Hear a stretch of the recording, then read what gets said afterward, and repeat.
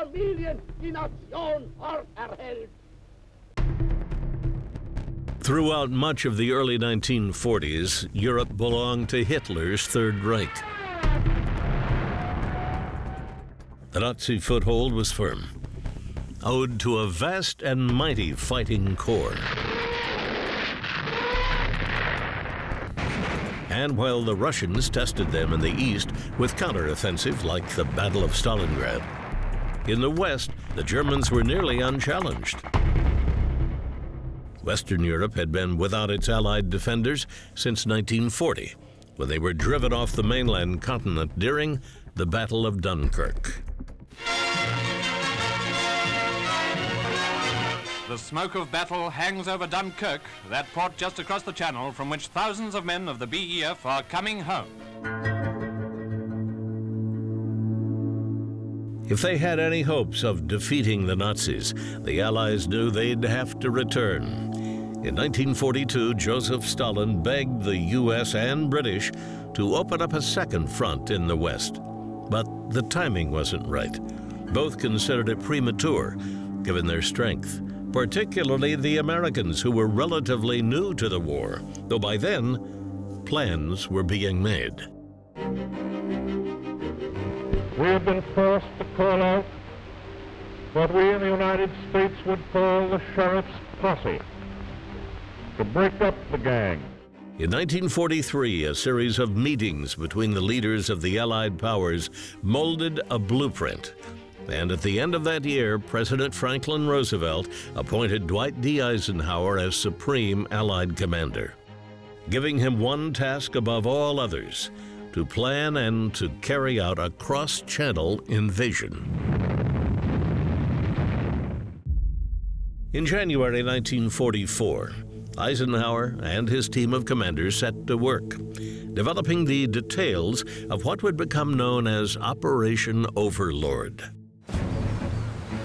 5 infantry divisions, 2 U.S., 2 British, and 1 Canadian, were to attack 5 beachheads along the coast of Normandy, France.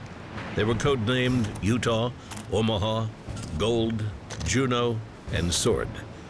Ahead of the invasion, Allied paratroopers would drop behind enemy lines to secure the eastern and western flanks.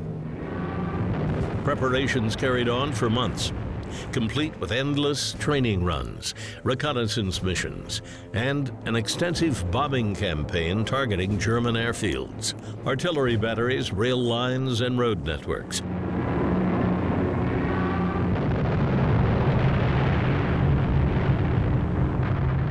But despite the Allies' efforts to conceal their plans, the Germans had long anticipated they'd come knocking on their western front. As early as 1942, Hitler began heavily reinforcing his coastal defenses, creating a so-called Atlantic Wall that ran from the south of France all the way up to the top of Scandinavia. They were ready. But so were the Allied forces. And following a weather delay on June 5, 1944, General Eisenhower gave the order to commence the largest amphibious assault in military history. Soldiers, sailors, and airmen of the Allied Expeditionary Force, you are about to embark upon the Great Crusade, toward which we have striven these many months. The eyes of the world are upon you. The hopes and prayers of liberty-loving people everywhere march with you. In company with our brave allies and brothers in arms on other fronts, you will bring about the destruction of the German war machine, the elimination of Nazi tyranny over the oppressed peoples of Europe, and security for ourselves in a free world. I have full confidence in your courage, devotion to duty, and skill in battle. We will accept nothing less than full victory. Good luck, and let us all beseech the blessing of Almighty God upon this great and noble undertaking.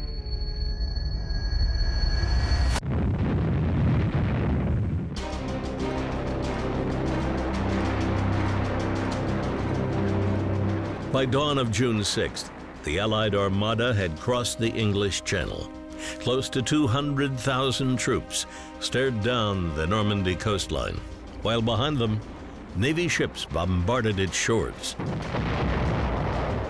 Landing craft steered the infantry divisions toward the beaches. Most only encountered light resistance as they made their landings. Most, but not all. At Omaha, the Germans were deeply entrenched and hammered the U.S. 1st and 29th Infantry Divisions.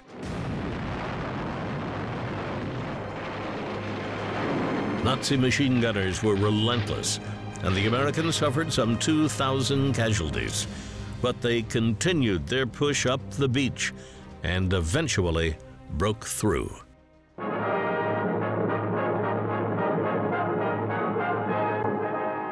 The Atlantic Wall has been penetrated. There, after the first assault, the Allies clung precariously to a few beaches. But now they have a solid foothold on Fortress Europa. Men and material have poured onto the newly won beachheads with every favorable tide, and on some unfavorable ones. The Allied command has announced that the Battle of the Beaches is complete.